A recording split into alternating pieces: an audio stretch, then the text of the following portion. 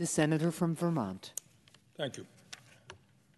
Madam President, the recently leaked draft opinion in Dobbs versus Jackson Women's Health Organization signals what many of us have feared would happen. At least 5 right-wing Supreme Court justices seem poised to overturn Roe v. Wade and abolish the constitutional right of women to have an abortion. In my view, the United States Senate cannot and must not allow that to happen. We cannot go back to the days when women had to risk their lives to end an unwanted pregnancy. We cannot go back to the days of back alley abortions. We cannot go back to the days of forcing a woman to carry a pregnancy or go through a childbirth that could cause her illness or death. That we cannot go back to. In America today, it is estimated that 1 out of every 4 women will choose to have an abortion by the time they turn 45. In 2019, over 625,000 women in America chose to have an abortion. While no one can say with any degree of certainty how many deaths there will be if abortion is made illegal and women are forced to carry unsafe pregnancies to term, there is no doubt that over a period of time, many thousands of American women will die. Now, I get very tired of hearing the hypocrisy from the extreme right wing who say, to quote, "Get the government off our backs." How often have we heard that? Get the government off our backs. We want small government. Well, I say to those right-wingers, if you want to get the government off of the backs of the American people, then understand that it is women who control their own bodies, not politicians. During the COVID crisis, how many times have we heard on this floor throughout this country the extreme right wing say, the government must not force us to wear a mask? How dare the government do that? Government must not force us to have a vaccine. We have the right to do what we want with our bodies. Well, hypocritically, these very same right-wing politicians who worry so much about their masks and vaccines, they now want the federal government, the state government, and their own local governments to mandate what women cannot and can do with their bodies. How hypocritical can you be? The decision about an abortion must be a decision for the woman and her doctor to make, not the government. And that is why I rise this evening in strong support of the Women's Health Protection Act. This legislation would make Roe v. Wade the law of the land. This legislation would begin to put an end to the relentless assault on the reproductive rights of women that is taking place all across this country. But let me be as clear as I can be, Madam President. It is not good enough to just talk about passing this bill. If there are not 60 votes in the Senate to pass this legislation, and there are not, we must end the filibuster and pass it with 50 votes. You know, I hear a lot of talk from my Democratic colleagues about the need for unity. Well, if there was ever a time for unity, now is that time. According to poll after poll, year after year, 60% of the American people believe that Roe v. Wade should be upheld. Moreover, according to a recent Washington Post, ABC poll, 75% of Americans say decisions on abortion should be left to a woman and her doctor, including 95% of Democrats, 81% of independents, and 53% of Republicans. In other words, if the United States Senate was truly a representative body of the American people, which for a variety of reasons clearly it is not, we would easily have 60 votes to pass this bill, and women would be protected. Madam President, it is important for us to remember how we got to where we are today. 5 years ago, Senator Mitch McConnell, Republican leader, and the Republican Party in the Senate ended the filibuster for Supreme Court nominees in order to do what they could not do legislatively, which is to make abortion legally. They didn't have the votes to do that. So in order to get Supreme Court justices nominated, they ended the filibuster.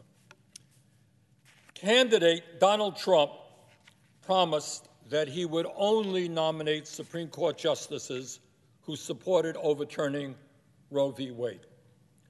And unfortunately, out of the many lies, endless number of lies Trump made during his campaign and presidency, it turns out that this is the one promise that he kept, the one honest statement that he made. Further, while it looks like in this rare instance Trump kept his promise, the Republican Supreme Court justices during their Senate confirmation hearings did not. In fact, Justice Alito and the 3 justices nominated by President Trump all called Roe v. Wade an important precedent during their confirmation hearings.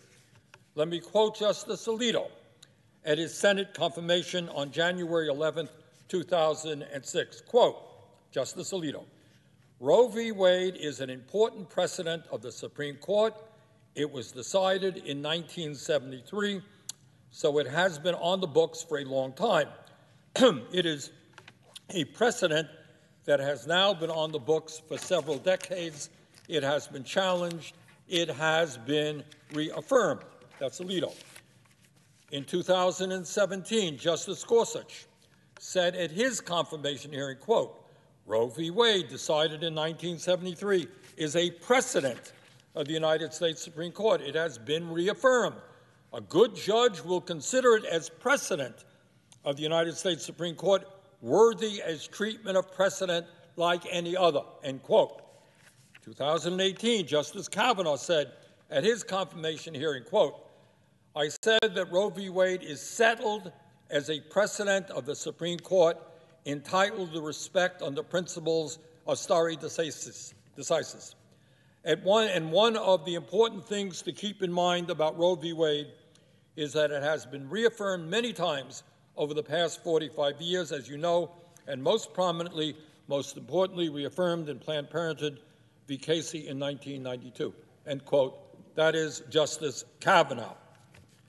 But today, it has become increasingly clear that despite these statements to the contrary, the 3 justices nominated by Trump were hired specifically to overturn Roe v. Wade. And with Justice Alito at the helm, nominated by President George W. Bush, that is precisely what it appears they are set to do. 4 justices, all appointed by presidents who lost the popular vote. Is it any wonder why Americans all over our country are losing faith in their democracy? Well, you know what I believe, Madam President? If Republicans can end the filibuster to install right-wing justices nominated by presidents who lost the popular vote, In order to overturn Roe v. Wade, Democrats can and must end the filibuster to make abortion legal and safe. Let's be clear. If the Supreme Court strikes down Roe v. Wade, abortion bans will immediately go into effect in 22 states throughout America, with 4 others likely to follow suit. In 10 of these states, it will be illegal to have an abortion even in cases of rape or incest. For example, in the state of Texas, if Roe v. Wade is struck down, it will be considered a felony for any Texas doctor to perform an abortion for a woman who was raped or impregnated by a family member. Furthermore, that law would actually criminalize abortion, punishing both women and doctors who could face years in prison if they are found guilty. Other states have passed similar type legislation. Mississippi's governor has even refused to rule out the banning of contraception as a next step, the banning of contraception. But, Madam President, let us be clear. The Supreme Court, no matter how it ends up ruling, will not be able to ban abortion. If you are wealthy and if you have the means to get on an airplane or drive hundreds of miles to a clinic, you will have access to a safe abortion. But if you are poor or a member of the working class, it is likely that you will not. The reality is that overturning Roe v. Wade would be devastating to low-income and working-class women who do not have the means to travel long distances to get an abortion. Madam President, the issue we are discussing tonight is often framed as a woman's issue. I disagree. This is a human rights issue.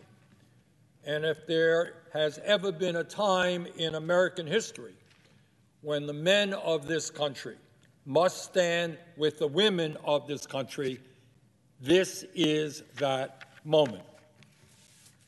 Madam President, I do find it somewhat amusing that the loudest voices in the Republican Party that demanding that women be forced to give birth against their will are exactly the same people who oppose virtually every effort here in Congress designed to improve life for children and their mothers.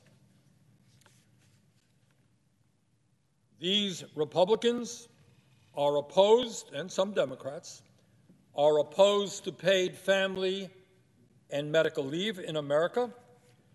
They literally believe that it is acceptable for an employer to force a mother to go back to her job a week after giving birth. So my Republican colleagues want women, regardless of what they believe, to have a baby, but they could care less about those babies once they are born. These same Republicans, without exception, are opposed to extending the $300 a month child tax credit that expired in December and went a long, long way to making it easier for working-class families to raise their children with dignity. These same Republicans are opposed to universal child care and free pre-K. Madam President, it is no great secret that women throughout the history of our country have had to fight valiantly for their basic human rights against all forms of patriarchy. Let us never forget that when our country was formed, women were not just second-class citizens, they were third or fourth-class citizens. Women have been fighting for equal rights in this country since the 1800s. They didn't receive the right to vote until 1920. If you can believe this, and people don't know this, women needed a male cosigner on bank loans until 1974. Women had to get a male cosigner for a bank loan until 1974. Throughout the 1960s and 1970s, and way before that, women had to fight for entry into certain professions from which they were barred. The fight for equal pay continues to this day. So, Madam President, let us be clear. When it comes to the rights of women, we cannot go backward. We must go forward. We cannot go back to the days when women could not have full access to birth control. We cannot go back to the days of wide-scale domestic violence against women. The time has come for all of us to protect and expand women's rights in America. Thank the President, and I yield the floor.